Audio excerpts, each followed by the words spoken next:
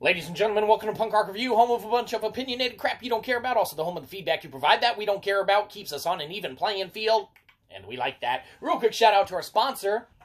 Moving straight into it today we're going to be talking about a game that's been out for a good amount of time, but we aren't just talking about a game that's been out for a good amount of time. We are talking about some of the worst things about the game that we are talking about. And of course, it's the one and only Sea of Thieves. And the Majestic Unicorn has led us to this one. Hey, Majestic Unicorn. Hello! To go ahead and tell everybody that, there are some bad things about this game that are, still currently kind of plaguing it. And, just to get into that, is there good about the game? Yes, absolutely. There is some good fun to be had in the, Sea of Thieves universe, and we have enjoyed the hell out of, I would say 75% of our play with it. But some of these negative aspects that still kind of surround it really aren't necessarily the game's fault, with the exception of, one that can kind of be attributed to it. But, some of the worst things, let's go through them. One of the worst things is, being stuck with a bum crew. Because, if you aren't sailing with your own mates and things of that nature and folks that you know and your own little crew, and you are on like a, just kind of open ship assignment and such, and you get stuck with a bum crew, man, that could be one of the worst sessions of playtime, that you can possibly have, with folks either A, not knowing what they're doing, or B, just kind of screwing around, or C, not having the kind of mentality of wanting to do kind of what you were wanting to do or accomplish and such. There can be a lot of stuff that kind of leads to a negative, kind of play experience. Now, does the, world still look awesome while you're doing it? Sure, man, yeah. Game's gorgeous, all that, it's got that going for it.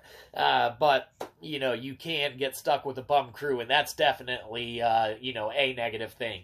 What's another negative thing you might ask for us not to tell you so that we could just wrap this up, but we're going to tell you anyway to drag it out and extend it out like we have some kind of quality crappy content that we offer. Another thing that is a negative aspect of Sea of Thieves is getting stuck with no crew. That's right. Nothing worse than being on the biggest ship, the galleon or galleon or however you want to correctly pronounce it that we cannot. You get stuck on that ship with no crew. Man, that's almost as bad as being stuck with a bum crew. At least with a bum crew, man, you might get someone to help you raise an anchor once or twice, or pull a sail or, do something correctly. Man, you get stuck with no crew, and that can be a very kind of poor play experience, as well. If you weren't from the get-go looking to kind of just do a solo sloop mission or something like that, like we said, you go and you try and get an assignment on a bigger ship, man, you can end up having a not-so-fun experience doing that. But, those are just some aspects of the game that, are a drawback from, actual other players' perspectives. What's one big thing that is a drawback from the actual development side and, implementation of stuff, you might ask? Well, you probably don't ask, but we tell you anyway because we're on a roll here and we're just going to tell you more crap.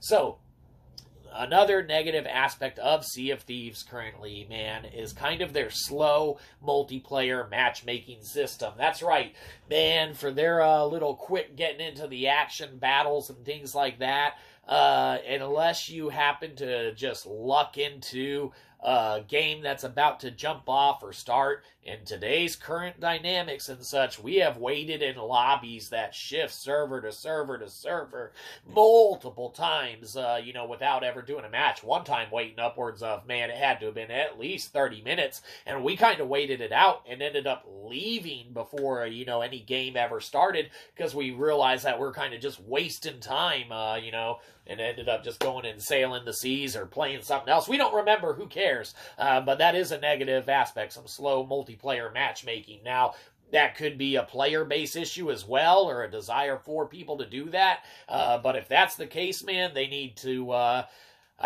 develop it and shift it around to where it's at least a one ship versus one ship, or, just 3 ships, and consolidate those crews where they have, 1 or 2 people on, one of the, ships going around and stuff. So, I don't know. However they want to address it, who cares? The game, in essence, is fun, and you can enjoy some time playing it, but there are some bad things about it. You're welcome for us telling you.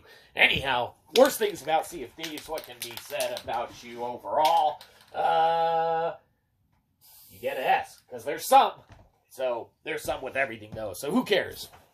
Do whatever you feel like. Play it, don't play it. Oh, give us money. Have a good one. You probably didn't. We'll catch you next time. Probably won't.